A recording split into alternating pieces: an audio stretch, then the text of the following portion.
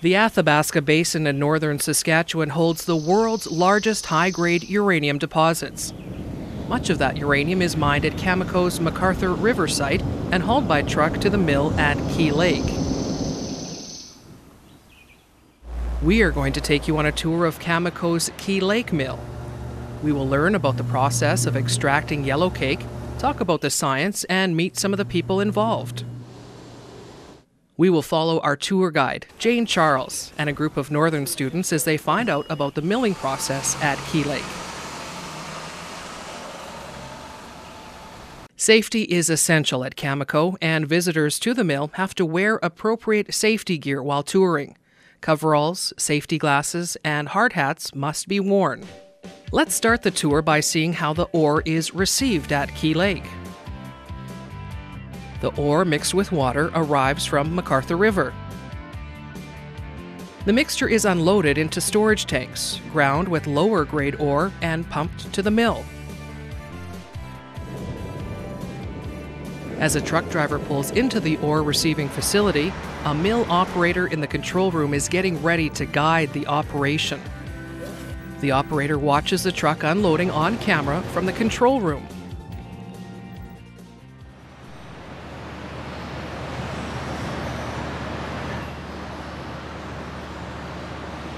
The high-grade McArthur ore is mixed with lower-grade ore and ground in huge mills to ensure an even consistency. The solution will move through the pipes and tanks at the mill, undergoing processes that will separate the uranium from the rest of the rock.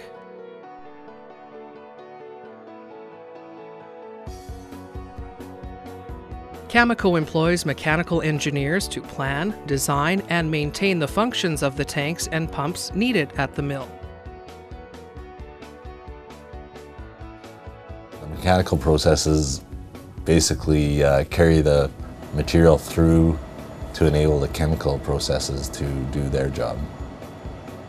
There's many steps in the process which all require pumping, piping, storage tanks, pressure vessels. The crushing and grinding has a lot of mechanical processes which have, again, a specific role in making the product so that the chemical processes can do their job to precipitate out the yellowcake. In engineering, you have to have your maths and your physics. Most people who go into engineering find math very easy, and it makes engineering a lot easier because it's very math-based. But math and physics, and it's a benefit to have your grade 12 calculus before you go into engineering. I grew up in Big River, Saskatchewan, and I went to U of S. Engineering is a great potential career choice for northern students. The entire milling process is run by operators from control rooms in the mill.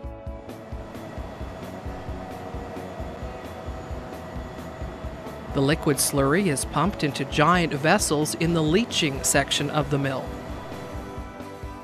At leaching, uranium in the ore is separated from the host rock by dissolving it with sulfuric acid.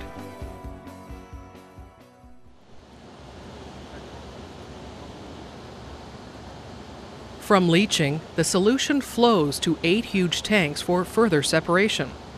Here, trapped uranium is washed out of the slurry. Uranium in solution form is separated from waste solids through a series of thickeners. The flow in the thickener tanks goes in opposite directions to help separate the solids. The uranium solution proceeds to the solvent extraction circuit, where it's purified and concentrated through a series of chemical reactions. The uranium transfers within the mixture, which is then sent to a settling chamber where it separates into 2 distinct parts: uranium-bearing solution and water. The water is then drained off for treatment, and the uranium-bearing solution continues through the mill. We have seen how chemistry is used to separate the uranium from other elements. Cameco has a chemistry lab at Key Lake.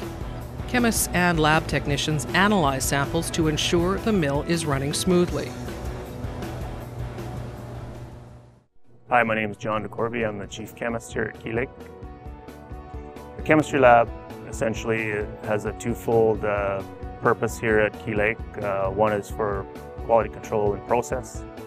So samples come from all different parts of the operation. We're responsible for ensuring that it meets certain quality control criteria.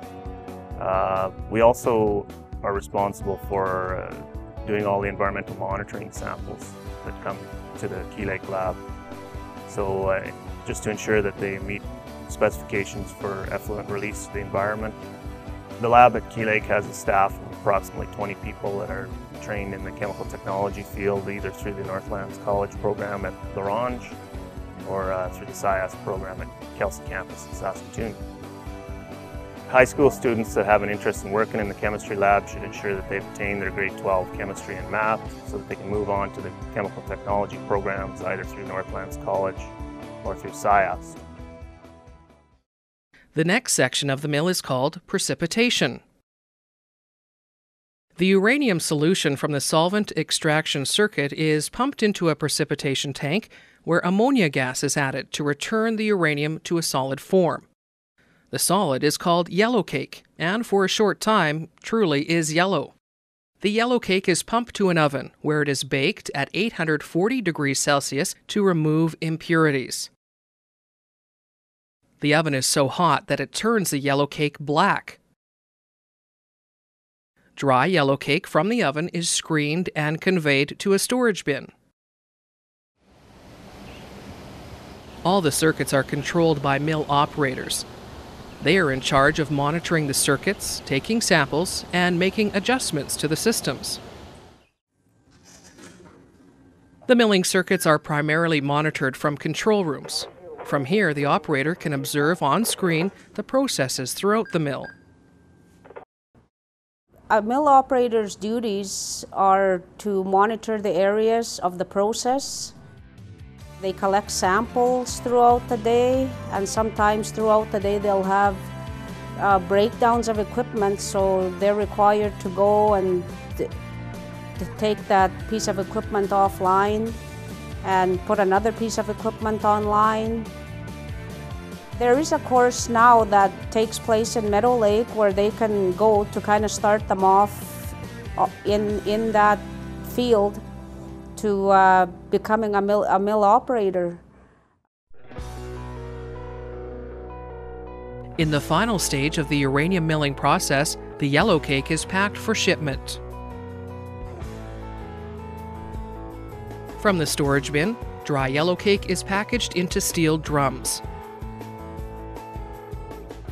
Drums of yellow cake are loaded on transport trailers. The drums are labeled for their destination and trucked to the Cameco refinery at Blind River and other processors.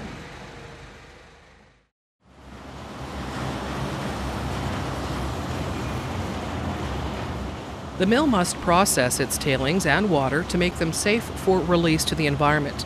This is done in the bulk neutralization section. Bulk neutralization cleans the contaminants from water and materials left over after the milling operation.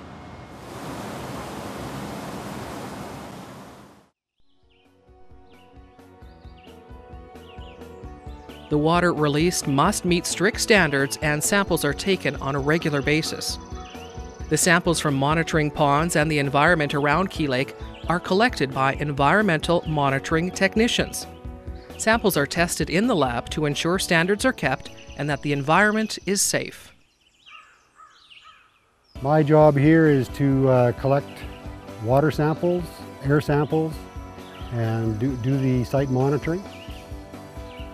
Once we collect the samples here, we'll be taking them to the chemistry lab, and they'll be analyzed to see what's in it.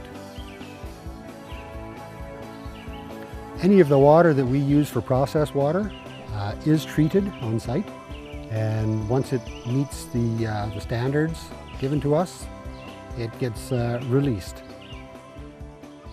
It doesn't get released unless it meets or exceeds the guidelines given to us.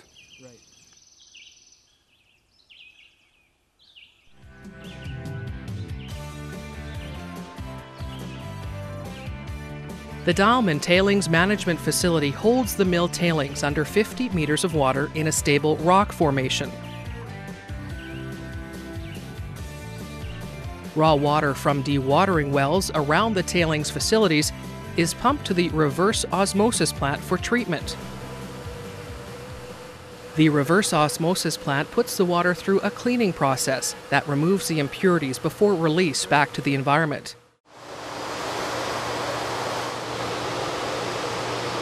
Plant operators are on hand to ensure everything runs smoothly. The clean water from the reverse osmosis plant is released at Horsefly Lake. Because of the reverse osmosis process, this water is as pure as average drinking water. One does not have to go far from the Key Lake site to be in the northern wilderness. The scenery at the Wheeler River, a few kilometers from camp, is second to none.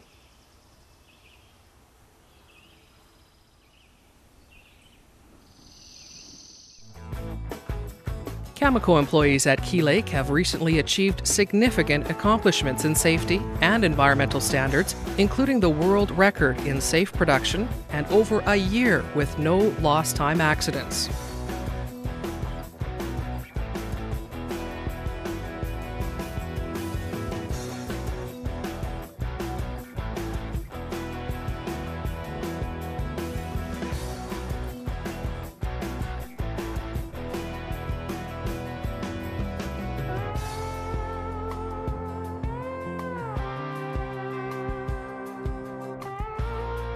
For over 30 years, the Key Lake operation has had a low impact on the environment.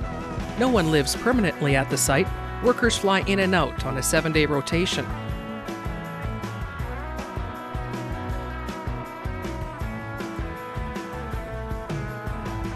The camp has the comforts of home and a kitchen that is second to none. But when their shift is over, workers fly back to their homes in northern or southern Saskatchewan and leave the sands of the Athabasca Basin behind. Many trades and professions, including mechanical engineers, chemists, mill operators, and environmental technicians, have contributed to a safe and successful uranium processing operation at Key Lake. The yellow cake they produce goes to markets around the world, fueling nuclear power plants that are part of the clean air solution. Residents of northern Saskatchewan have helped build and maintain a world-class plant. Many opportunities are available for those with an interest in science and the environment.